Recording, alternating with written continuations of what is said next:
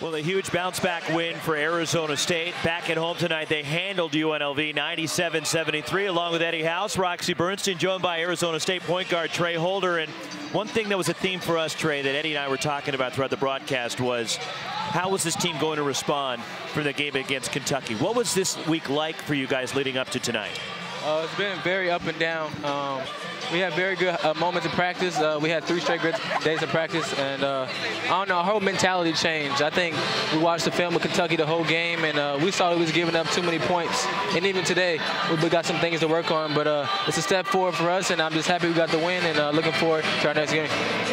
Let's talk about how fun it was out there tonight. You guys tied the record for most threes in the game, and everybody seemed to contribute. So let's talk about that. I mean, that's what our identity is. We got multiple people that can score the ball, and today it shows.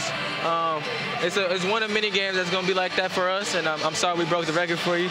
But I didn't have the record. Oh, well, you was a great three-point shooter, so thank you. Sorry about that. And I don't know, it's a good win for us, and looking forward to Purdue on Monday.